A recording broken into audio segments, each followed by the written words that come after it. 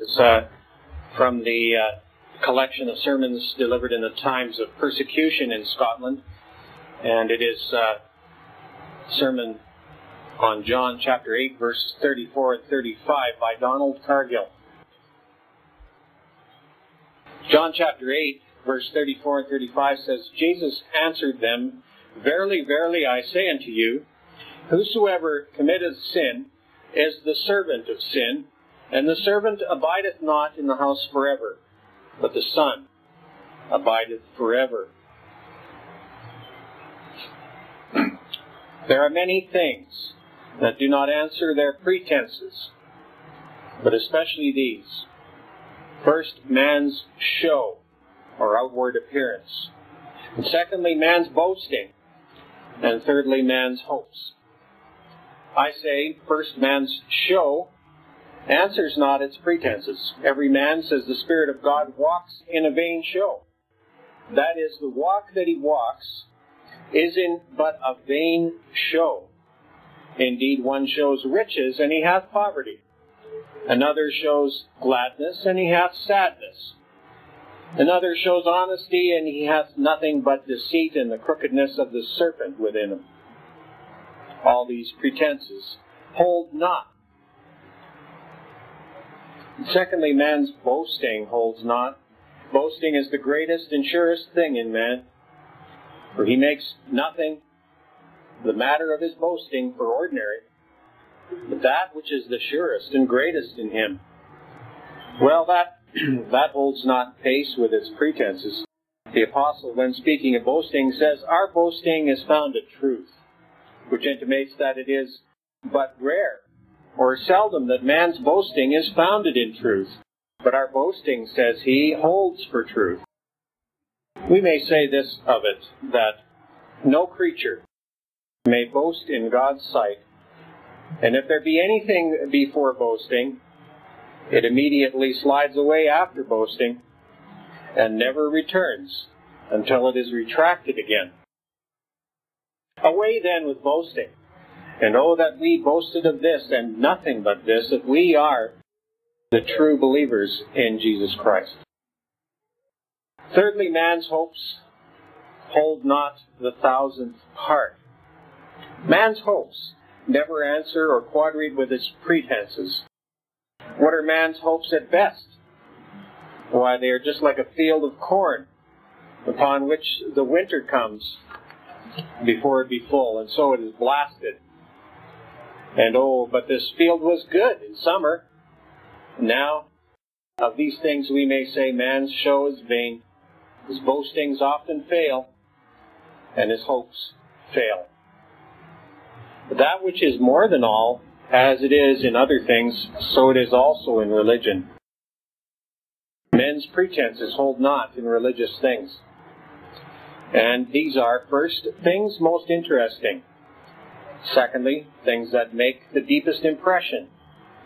And thirdly, things of the most subtle conveyance.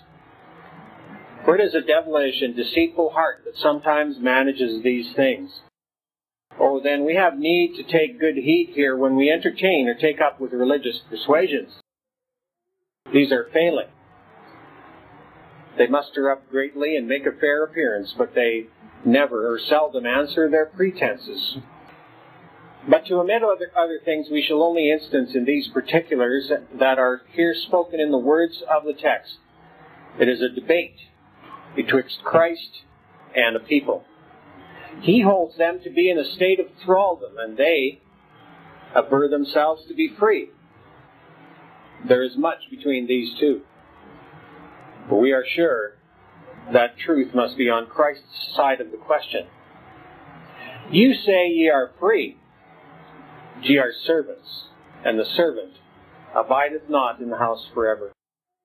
Ye are in bondage. But, say ye, we are so far past feeling that we cannot tell whether we are bond or free men. There are some, when they boast most of freedom, that are most in slavery to sin.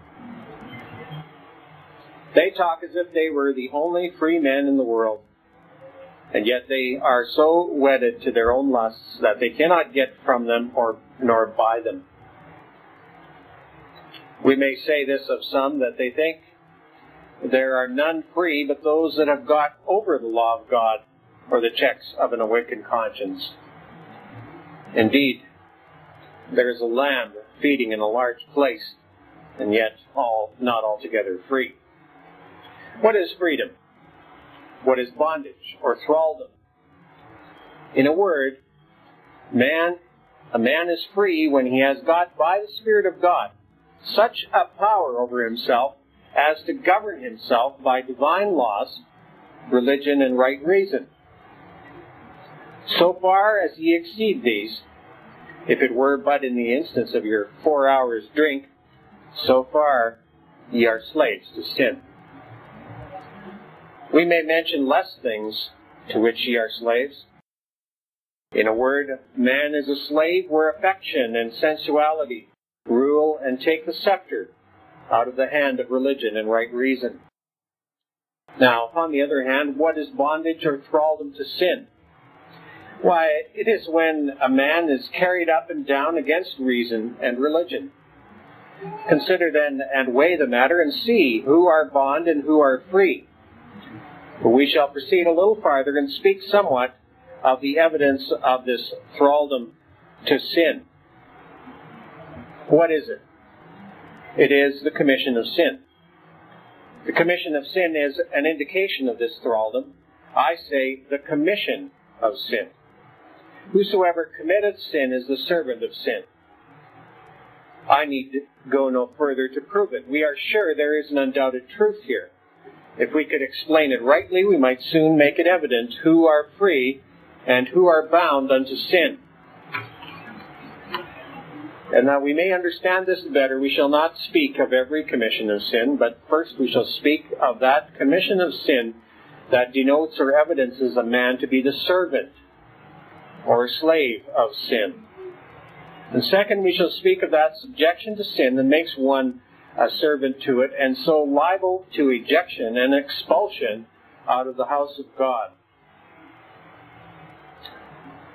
Number one, of the commission of sin. We are not to speak of every commission of sin, for there are none who are not under the commission of sin, either ignorantly or willingly, for there is no soul or mind so illuminated as to reach the knowledge of duty and of every sin. And on the other hand, there is no conscience so much renewed as to give warning at every approach of sin and iniquity. But sin is many a time done ere ever a man knows it, or the conscience checks him for it.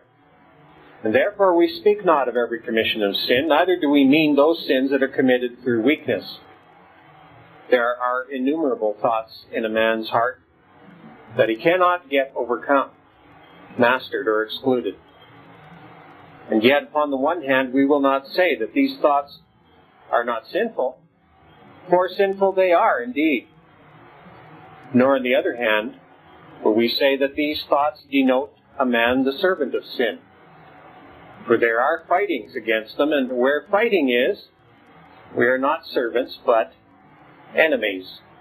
For we would fight for and not against those we were servants unto.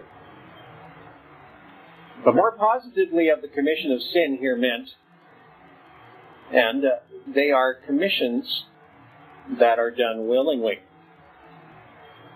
Second, they are done ordinarily. And third, they are allowed. First, they are commissions that are done willingly. For we are sure that where the will is, there is the man. And there is servitude to sin. An evidence of servitude is a will, going forth to sin. And where is your will? We may say this, if there were not the will, there would not be so frequent a prevalence of sin. For the will keeps the door and shuts the door. If the will be against any particular sin, it may prevail once, but not always. Thus, the indication of servitude is a willingness of the mind to sin. Secondly, as there is willingness in this case, So they are ordinary or habitual commissions that are meant. We will not call him a servant that only performs one act to another. No, he must abide constantly at his work, and then he gets both the name and wages of a servant. Where will you be found working through the day? You will be found either working to yourselves or to sin. And he that works to himself works to sin too, if he hath not first wrought unto God. What are you thinking? What are your thoughts? And where are your hearts? You are at service, but I am afraid it is at the service of sin, or of yourselves. How seldom are we found in the service of our God? Thirdly, they are allowed commissions. And what are these? Why, all these sins that we have not retracted. Well, what call you these? They are sins done with the full consent of the will. Do you retract your sins as soon as they are committed? He is not a servant of sin that retracts and repents for sin as soon as committed. To say no more at present, all sins that are not retracted are allowed. Second main heading of subjection to sin. And it is not every subjection to sin, but a subjection and servitude to sin that makes us liable to expulsion out of God's house. For as we have said before, every sin does not determine a man to be a servant of sin, for he may be subjected by force. But that we may press this a little further, ye should consider that if you would know whose servants ye are, and whose work ye are doing, if ye be serving sin, sin is your master, and death shall be your wages. And oh, but this is a great part of your works, sin. We are sure that the denomination is from the greatest part of your actions. Well then, if this be a maxim in divinity, sure the greatest part of this company will be service to sin. For the most part of our work is sin. I say then, look to it. What is your work? Under whose subjection are you? And whom do you serve? Whether is it God, yourselves, or sin? For one of these three you are all serving. God should be served first and most, ourselves next, and sin not at all. Not being debtors to sin, we ought to be pursuing it unto death, for it has injured us. And pursuing it unto death, we are servants unto it. But first, are you in subjection and working to God? Let every man now speak according to his own conscience. What is your service done to God? Now we are sure many a soul will be silent, not having wherewith to answer. What shall I then pitch on? And what service shall I say for you? Well, this is my service. I am following God's ordinances. I am hearing preaching on the Sabbath. And I am abstaining from my ordinary work and service. Is this not that service to God? Well, we shall consider this. But ye should know that there is nothing service to God without obedience to His command. If you are doing that out of obedience to God, then are ye servants to Him. But otherwise, to speak with reverence, ye are but putting a cheat on God if you could. You meet under His banner, and then just turn back to the enemy again. There are some editors bound to little more by their charters than to answer before the court thrice a year. And we are such gentlemen's tenants as these. We think it enough to appear at court.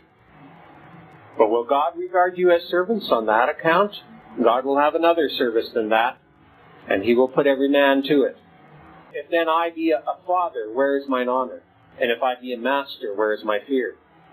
And if His servants, where is His service?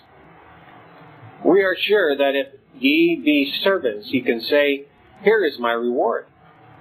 Seek it out till ye find it, and if ye find it or not, rest not until you attain unto that which is a serving of God, or else you serve but yourselves. Before we speak of a serving of ourselves, we may say this: there is nothing right service unto God, but what is inward and of the Spirit. But we may say this, that ye can never serve God without inward purity of the conscience and righteousness of the mind. Do you think that words, prayers, or any other religious duties are a serving of Him, though there be not inward purity of mind? And nay, we shall say that the principal thing in God's service is the inward part, and the outward is rather for exercise to yourselves than for Him. For He looks on the Spirit only. But there is need of external ordinances here, and if there were not, there should not be any more external ordinances than in heaven. For there are no such external ordinances there. The spirits in heaven still worship Him, and they do so constantly in the acts of love and in the uninterrupted enjoyment of Him. But remember that there is no service if it be not in a well-dressed house. Right service is a readiness to receive your Lord with a pure heart, and to weep and mourn when He absents Himself long. Ye serve God when ye keep yourselves right, and without doing so there is no serving Him in an acceptable way. Why do ye worship me, teaching for doctrines the traditions of men? This is the suggestion of Satan, and the deceitfulness of your heart. Let every man and woman tell whom they serve, and whom they pitch upon for their master. Or else let them acknowledge that they are yet to begin this service of the truth. Secondly, we are serving ourselves, and it is not very difficult to find out such a man. Here you will get the whole week unto yourselves, and yet you will not think much to take a part of the Lord's day also. You will take the whole week unto yourself. You will rise in the morning and fall to work without craving a blessing on your own hands, except it be in a superstitious manner by signing or blessing yourselves. It is a wonder that men and women can rise up, go out, and not return until night in this manner. Where are ye all the day? Are you at God's service? We may say that as some are ashamed to be idle, so others should be ashamed to be found so often working in their shops, in their houses, fields, and so constant at their own affairs, without minding the service of God. As in some idleness is their sin, so in others laboriousness becomes both their sin and their shame. I'm afraid you will find it so at last. And thirdly, we are the servants of sin. But I need not put a difference between these two, being servants to sin and servants to ourselves, for they amount all to one head, though they have some distinctions. The servants of sin. Where will you find men occupied? For if we may say so, he hath his cap in his hand. He bows to it and gives way to it, and then kisses it and hugs it in his bosom. We will say this of it, and we shall speak but little of many of these things that we might speak unto. But we are sure of this, that we will not find a man in all this company, but hath got some particular sin that in less or more hath the dominion over him. It is sad that in an assembly consisting of some thousands, there is not one amongst them all what hath some sin reigning in him, not yet cast out, while others are setting up sin in their hearts every day. Now try yourselves thoroughly. Are ye not freed? And what are ye freed from? Are ye free from lusts? The lust of covetousness, the lust of passion, pride, sensuality. What is it that ye have got loose from, that had once a grip of you? Some have got this lust, but not all out. And in effect, when a man has got the one eye thrust out, or blinded accidentally, commonly the other we think is the stronger. So we are sure, if you put not all your lusts out, those you leave behind will be stronger than before. It is best to thrust them all out. And for further trial in this, what is it that hath most power over you, and how shall you know it? What is it that diverts you most from God and His service when you should go to it? What is it that takes you from meditation, prayer, reading, and other duties in the service of God? What is it that hath a greater power over you than God hath? Remember then whose commands you obey and whose servants ye are.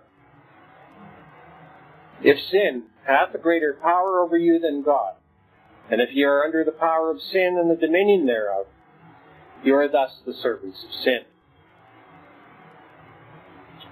Here we thought to have spoken a word unto this, whose servants ye are, but we shall only notice that if ye be the servants of sin, ye should remember what shall be your wages. The evening approaches, the laborers must be called and paid, and whom have ye your wages to ask from? From sin? Then the wages of sin is death. Then you must go to death, devils, and hell to receive your wages. Ye would not bow a knee to God, ye would not obey His commands. Ye have nothing therefore to demand from Him. He hath given you more than ye deserved. He hath given you so many years' life and maintenance, and yet ye never bowed heart or knee unto Him. How many are here whom you will never find in a closet, field, garden, barn, or barnyard, bowing the knee unto God? And think ye that is a serving of Him? I think it is not. We have one word to say to you: the servants of sin will be expelled out of the house of God. For a certification of this, the servant abideth not in the house forever, but the Son abides in the house forever. We shall say this of it: this house is to be dissipated, and the other is to be taken up, and all the servants are to get their leave. Remember, the bondwoman and her son are to be cast out. Genesis 21. It will come to this with you. If ye be evil servants, He will not deal with you as some with their servants. They will not send them away without somewhat to furnish their house. But ye shall be brought before God's awful tribunal, and from thence sent away empty and bare unto everlasting misery. All those benefits which bear up your hearts on earth, and all those duties that your souls took pleasure in, shall be taken away from you. I say then, this is the doom, this is the sentence, that the servants of sin shall not abide in the house forever. Now we might insist on this a little, first to show you the truth of it, and second, the greatness of such a judgment. But for brevity's sake, only remember that it is Christ Himself that speaks it. This is enough for the truth of it. If ye abide the servants of sin, ye shall abide slaves to wrath forever. For the servants of sin go unto hell. That is the place of their reward. So if ye be the servants of sin, look to it speedily before it be too late.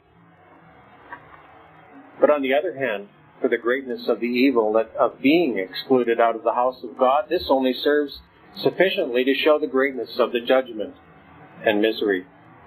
That it is to be excluded, to be excluded from the presence of God, from Christ, angels, and the spirits of just men made perfect, and from all their pleasures and enjoyments which are but external. But this dish shall soon be over, and then comes the great and lasting dish of glory, from which they are cast out. And oh, what horror of conscience will the most part of the world be in, that are servants of sin, when forced to take their leave or last farewell of God, never to see His face and in mercy. Now, these should be the things our hearts should be upon, whose servants we are. And see who will be kept to continue in or cast out of God's house forever. We pray and entreat you to consider this. We shall now add no more but this: let these things be laid to heart, And consider the greatness of your hazard if you continue in the service of sin and neglect the service of God. But we shall leave it at present. This Reformation audio track is a production of Stillwater's Revival Books. You are welcome to make copies and give them to those in need.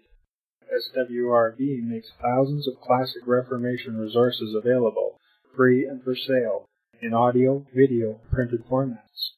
It is likely that the sermon or book that you just listened to is also available on cassette or video, or as a printed book or booklet. Our many free resources, as well as our complete mail-order catalog, containing thousands of classic and contemporary Puritan and Reformed books, tapes, and videos at great discounts, is on the web at www.swrb.com.